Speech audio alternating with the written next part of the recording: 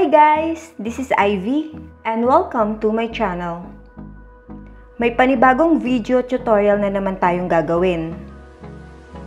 In my previous video, itinuro ko sa inyo kung paano mag-prepare ng payment list or remittance list for contributions and loans sa Pag-IBIG using Excel converter.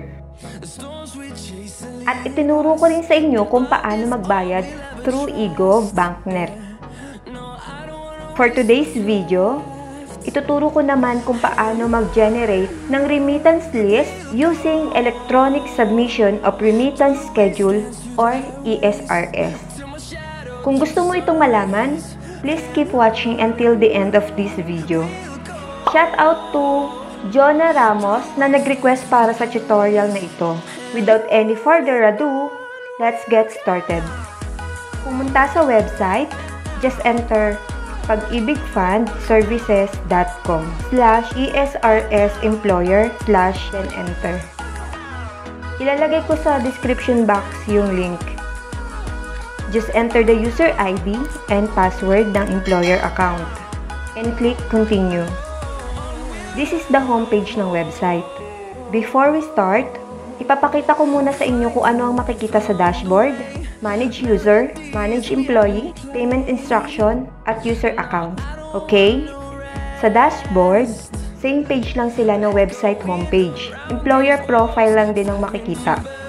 Sa manage user, if ever na may gusto kang i-add na employee na mag-handle ng eSRS, dito ka mag-a-add ng record for eSRS user account. Click add user, then fill out the details needed. As you can see here sa user account, dito mo makikita yung user account profile or kung sino ang mga may access sa eSRS. At dito din sa user account makikita ang logout button. And now, sa manage employee, this is the important part bago ka mag-generate ng remittance list. Double check the employee list. This is the master list ng mga active employee namin. Let's say may new employee kayo at wala pa siya sa list, click add employee lang po. If ever na nag-resign naman, click update employee record. Ito yung amount ng employee at employer share for Pag-IBIG contribution. At ito naman yung amount ng salary or multipurpose loan ng employee. Question: paano mag-remove ng resign employee? Just click the name you want to delete or to update and click update employee record. Dito sa employment status, kindly change from active to separated or resigned. Then, dito sa display remittance with status, select close. Select close kung no contribution na. Pero, kung may share pa siya that month, remain active lang muna para mabayaran ang Pag-IBIG contribution niya. Then, click save changes. And now, ipapakita ko naman kung paano mag-update ng record if ever na may loan na yung employee nyo.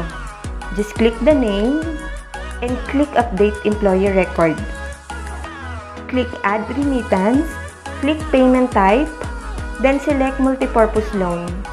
Then supply the other information needed. For now, hindi ako makakapag-input ng details dahil wala pa siyang existing loan. Kaya may remarks dito sa taas na employee has no outstanding multipurpose loan. Once natapos ka na mag-input ng details, click add. Next, kung sakaling itong employee ay tapos na sa loan niya, click this, click update employee record, then click update button, click status, select close, then change the amortization amount to 0.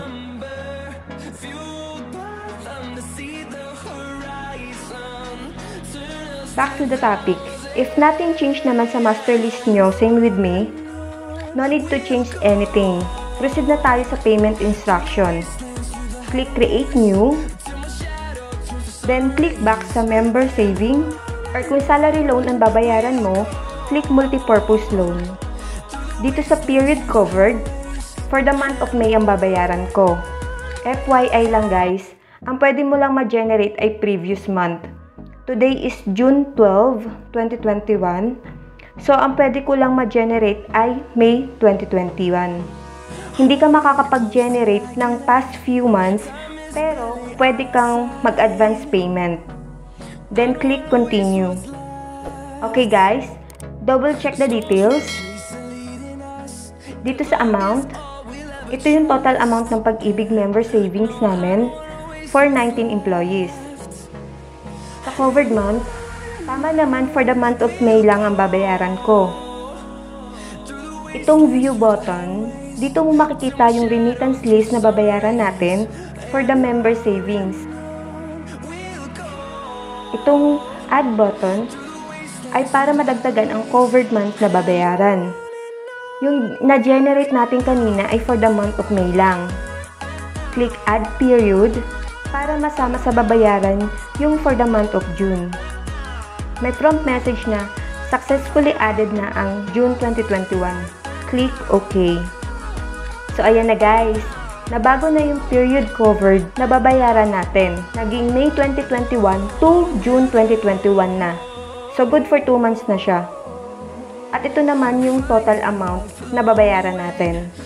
Kung ayaw mo naman bayaran itong pang June, click lang natin itong less button. May prompt message na, are you sure you want to remove the remittance list for the month of June 2021? If yes, click yes. Then, okay. Here we go! Nag-change na ulit yung period covered month natin. Kung tama na ang lahat ng details dito, just click Submit Payment Instruction. Another prompt message, click Yes. At may notification dito sa taas na Payment Instruction has been created. So this is the payment instruction number na gagamitin natin for payment. Click Download Payment Instruction. Print out lang natin itong payment instruction form or PIF kasi ito yung ibibigay natin sa bayad center or payment center. By the way guys, nagtry akong bayaran ito through EGov. Kaso hindi pwede dahil naka-PDF file. Ang ina-accept lang sa EGov for Pag-IBIG ay MCL file. So itong PIF, ang ibibigay mo sa bayad center, kukunin nila yung upper part at sa iyo naman yung lower part kasi yun na yung magiging resibo mo. Kung nakatulong sa inyo itong video, please don't forget to like, share, comment, and subscribe to my channel. Pakiclick na rin yung notification bell para updated ka kapag may mga bago akong upload na video gaya nito.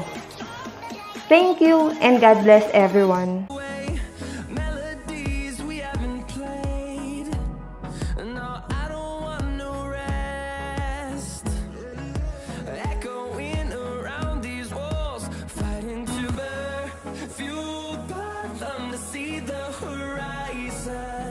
Turn us to thousands, and we'll grow in number. Fuel